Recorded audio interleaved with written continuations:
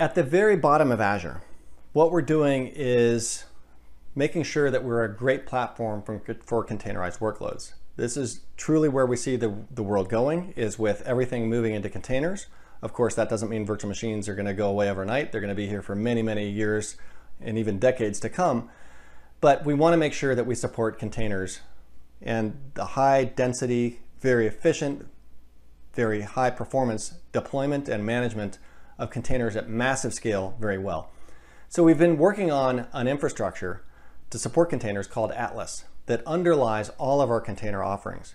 Atlas is built on top of Azure Service Fabric, and it runs on top of virtual machine scale sets and orchestrates the placement of containers inside of virtual machines and maps up through its APIs onto other application models that map down to it. So some of the first ones that you see, the first workload that we brought onto Atlas is Azure Functions for Linux. When you deploy an Azure function for Linux in the consumption plan, that is actually going into an Atlas container. And right now, we've been migrating Azure Container Instances onto Atlas as well. So when you deploy Azure Container Instances, either for Linux or Windows, those are moving and being deployed and managed on top of Atlas clusters. But every single type of application that supports containerized workloads, those models will underneath map down and leverage Atlases through the Atlas control plane, deploying onto these service fabric clusters. But we don't want to just deploy containers into virtual machines. We want to leverage native performance. And so we're also at this very point in time migrating Atlas onto what we call our bare metal infrastructure. Bare metal infrastructure in Azure is managed through a service called Pilotfish. Pilotfish is responsible for deploying the base server infrastructures and the software that brings and bootstraps those services, which then will bootstrap virtual machine layer on top of it. But we can target through a unified fabric that's all running Pilotfish, either servers on bare metal and deploy containers as first-class citizens side by side with virtual machines on the same servers, or even containers that take up the whole server because they're large containers. And so that is also something we're working on, is fulfilling this vision of having Atlas be a unified data plane for both containers, and it's sitting side by side with our virtual machine infrastructure and all being managed through a common allocator. So that's a look at the compute infrastructure, but we're also working on innovations when it comes to compute infrastructure, and one of them is leveraging accelerators. I talked in part one about GPUs, and that's a type of accelerator. We've got general purpose compute and CPUs, of course, but accelerators are really great at doing one thing really well. They're ASICs designed for special type like matrix multiplication and addition for deep learning, and doing that one task extremely well, extremely efficient, extremely low cost and low energy. But many types of applications and algorithms don't map so neatly into ASICs. So we've been investing in FPGAs, field programmable gate arrays. I talked about them earlier in the context of Azure networking, where we offload our networking stack and program that in FPGAs. But the challenge that we've had is, despite the fact that FPGAs can accelerate workloads and kind of have the programmability closer to more CPUs than GPUs or ASICs, is that they're extremely hard to program up to now. So that has made the system, because up to now the only way to really program them is using Verilog or System Verilog or very low level kind of languages that map down to the kind of gates, the low level silicon gates that you need to program dynamically. And that's made them inaccessible to general purpose programmers. It's also made it very hard and very time consuming to make efficient FPGA programs or roles. So we've been investing in a new language that will make it easy to develop accelerated hardware workloads. This new language, plus a tool chain with Visual Studio Code extensions, Azure Marketplace images for it, and we've already been using this internally in Azure Quantum and Azure Networking, and we've got POCs ongoing with Azure Synapse, Azure Storage, Microsoft Edge, and we've also have engaged with some third-party customers. I want to talk a little bit about each of these usages, because one is in accelerated networking. We're able to take the hand-coded Verilog that we developed as part of that accelerated networking stack, implement it in this new language for FPGAs, and get 40% better packet processing throughput over the hand-coded RTL. So this is not something that really surprised us, is not only can it make it to improve the time to solution by orders of magnitude, weeks instead of months, but actually we can do better than the handcrafted solution. The same thing with Azure Storage Protocol Engine. Handcrafted versus RTL baseline, versus the language generated code, 6% lower logic utilization, so meaning we can pack more into the same FPGA, 30% lower memory utilization, and 100 to 40% throughput improvement. The same kinds of improvements on Azure Synapse, and quantum-inspired optimizations, which I'll show you in this demo right here. So in this demo, what you're going to see here is a quantum-inspired algorithm that's going to solve the 3-SAT problem, or the 3-term Boolean satisfaction problem. We've been able to develop an algorithm to solve that problem based off of quantum behaviors. So that's why we call it quantum-inspired optimization. We implement this in the Q# SDK with this new language and toolchain, produce an acceleration for this QIO-based algorithm, and then run it on the NP Xilinx virtual machine type, which are FPGAs. So here's the handcrafted RTL in VHDL that you can see right here. It looks nothing like the traditional languages that you might be familiar with. Low-level definitions of every single aspect of this code, like signals and types that we're defining and arrays in a special syntax. And then you can see next to it this new language, which we still haven't named yet, by the way. But you can see the new language here looks a lot more like standard C. You can see the if statements, the float definitions, the else's. It's much more terse and much more readable and much more familiar to somebody that's coming from a C or C++ background. And then you can see here's what is generated from the new language compiler, which gets down into this RTL that goes into the FPGA role. And you can see just how verbose that is. So you definitely don't want to be implementing in that. Now what I'm going to do is run each of these, the quantum-inspired algorithm, using a CPU, using an FPGA, and using the VHDL version, also on an FPGA, and compare them side by side. So I'm kicking off the run here of the VHDL. You can see that I had 812 seconds on the CPU, so I sped this up a little bit. 5.487 seconds from the handcrafted VHDL, and then with our new language compiler, we get a run that's 3.7 seconds.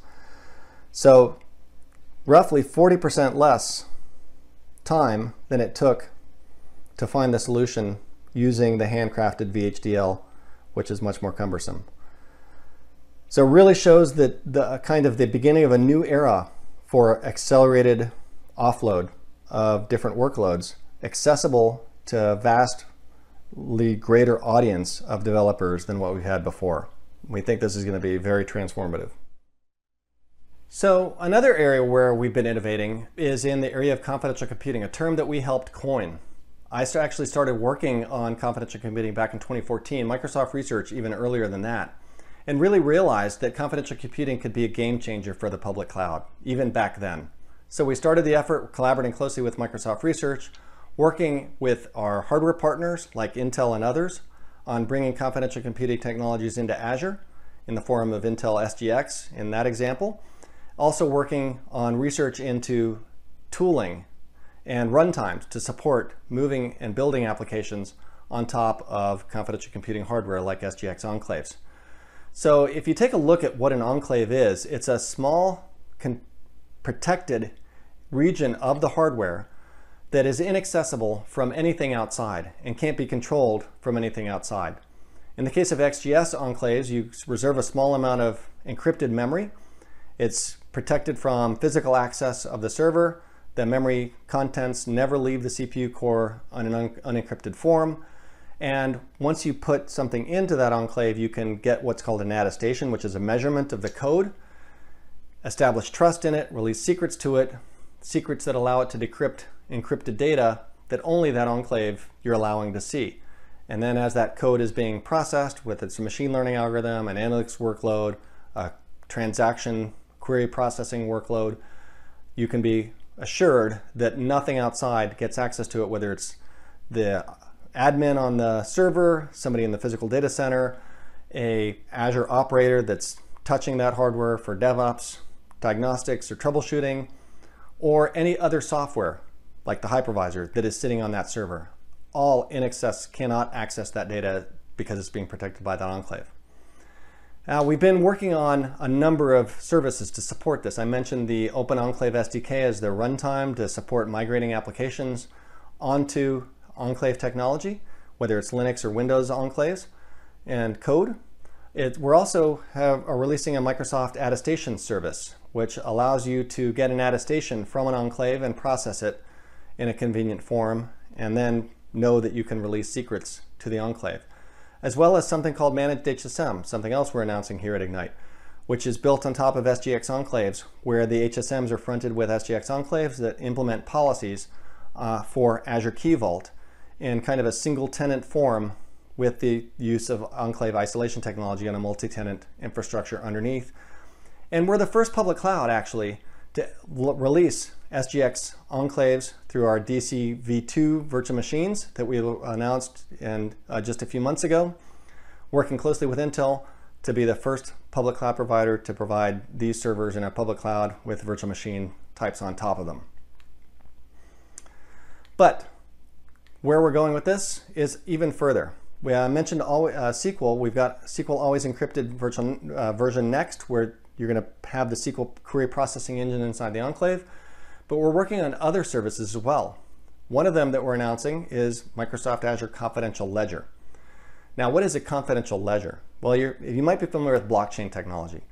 Blockchain technology where each block cryptographically references the previous block and is signed, such that if you tamper with a block in the chain, the cryptographic verifications fail, and you know that the transactions that are stored in that block, somebody's tampered with them, modified them, or deleted them. Where does that become useful in enterprise scenarios? Well, decentralized consortiums through our confidential computing framework is one way, but also another way is auditing, where you want a tamper-proof audit log, where you can store auditing of certain transactions or certain operations inside of the ledger and know that they've not been tampered with, and then also replicate them across different nodes so that even if one node tampers with it, you can see that from other nodes. Even if one node deletes it, other nodes have it. Even third parties can participate in that decentralized copies of those tamper-proof audit logs. So lots of different scenarios, from auditing high-value transactions in financial scenarios to security operations in other scenarios. It becomes a general purpose service which you can leverage for these different kinds of scenarios. And a Merkle tree architecture ensures that ledger receipts are universally verifiable, meaning once you put a transaction inside of the ledger, you can get a receipt back and then later go verify that nothing's been tampered with by leveraging that receipt against a verification of that ledger. So I want to show you a quick demo of confidential ledger in actions, including its ability to process transactions at a very high rate, as well as to verify the integrity of the ledger. So here you can see the Swagger endpoint on the confidential ledger service, which shows you that you can create confidential ledgers on top of this as Azure Resource Manager resources. And what I'm going to do is go ahead and create a new ledger here. And one of the things that happens when we create a ledger is we specify which keys through which users, as represented by their cryptographic keys, are allowed to submit transactions to the ledger. And when we create the ledger, we get back a network key that is used by the confidential ledger service to allow us to verify that the ledger has actually been created by the confidential ledger service when we talk to it. So as a user, we can go verify it is an authentic confidential ledger service ledger, and then submit transactions to it using our key. And that's exactly what we're going to do. is we're going to submit first, after deploying, verify that this ledger has been created. Here's the network key. It's got 3 nodes attached to it, so it's replicating across 3 nodes for durability. And then we're going to fire off the script, which sends a whole lot of transactions into it. In fact, in this initial version, we can process 5,000 transactions per second on the ledger with dozens of member nodes, and we're planning on getting up into the hundreds of thousands per second as we go forward, because this is built on confidential consortium framework technology. Now here you can see that after a bunch of transactions are submitted, when we get a submitted transaction, it ends up in the pending state. When it gets committed, we get back our receipt, which is that Merkle tree signed hash that we can then turn around and use to verify the ledger. So here I'm going to run a script that processes against the downloaded version of that ledger and the blocks in that ledger. And we can see that the verification succeeded because the ledger was downloaded, there was no tampering. But if I open up a hex editor and modify just a random byte somewhere in one of those blocks and run that verification again, that tampering is immediately visible.